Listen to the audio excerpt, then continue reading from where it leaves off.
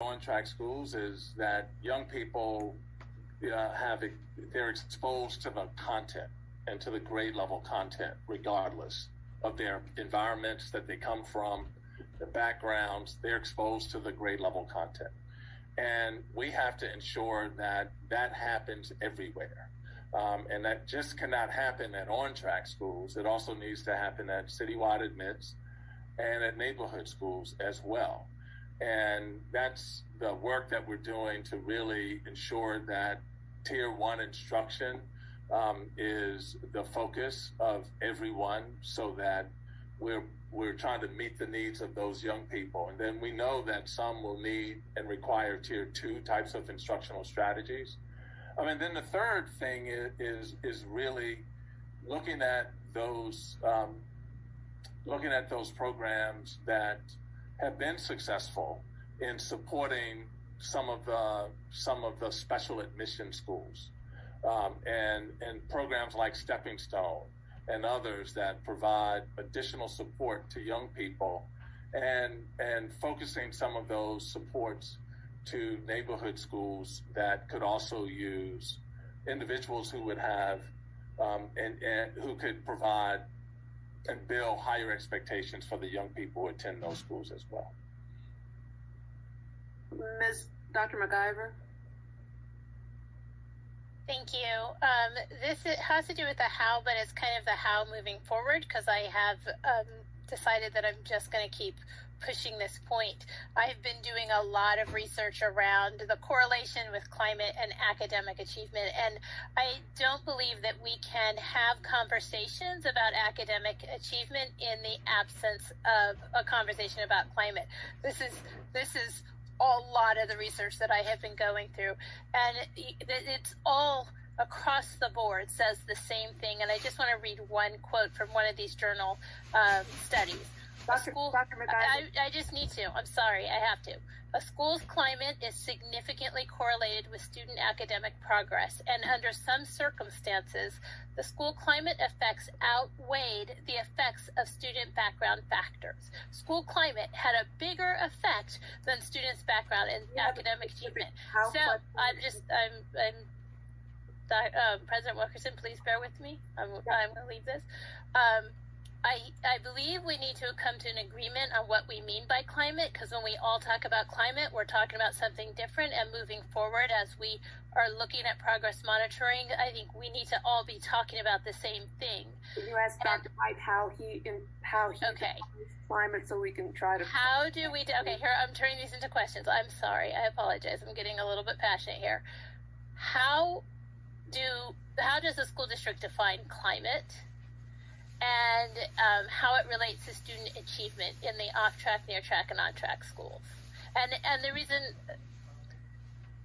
how does this school district define school climate? So how are you defining school climate and looking at it in relation to student achievement? Yeah, so we define, so there are climate pieces that we have on our surveys. And so we define climate as all of those supports and actions and activities that young people engage in that become a part of their educational experience. And so it's all of those things outside of like their work. Their comprehensive school work. So when we look at climate, we are focused on building on the recommendations that we've used in the past, and really looking at those Tier 1 resources that we think are extremely important. So climate, we define it as having high expectations for all students, and the belief that all students can access Tier 1 instruction. And we believe that that can happen regardless of where children attend schools. So that's how we define climate. And that's what you would propose to implement in all schools in order to, and that's part of your plan moving forward, right? Yeah, I think yes, that's part of the plan moving forward. It's like evidence-based Tier 1 climate programming as part of a comprehensive MTSS framework, and really focusing on ensuring leadership and staff buy-in about the effectiveness of the well-implemented Tier 1 approaches.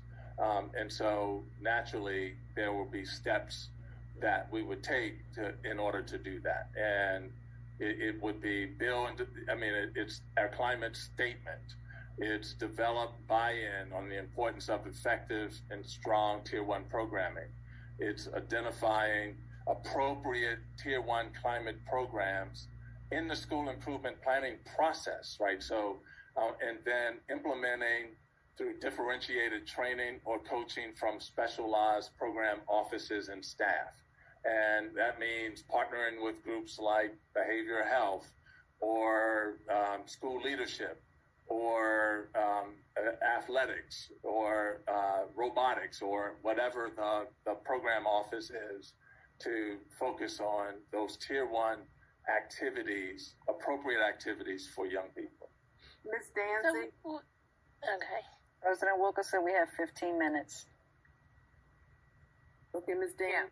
Yeah, my question, and looking at particularly our off-track students and realizing that we're looking at them from up to the grade of 11th, which means that 11th grader will be going into 12th grade next year with a little time to really change the tide. How do you plan to, or do you plan to use techniques and strategies targeted to that group that's going to be graduating out to see what of any of that loss can be recaptured? Yes, Board Member Danzig, it's part of why we are administering the STAR assessments now, because it gives us some information about where young people are, because it gives us some information about where young people are, and then what they will need. We talk. No.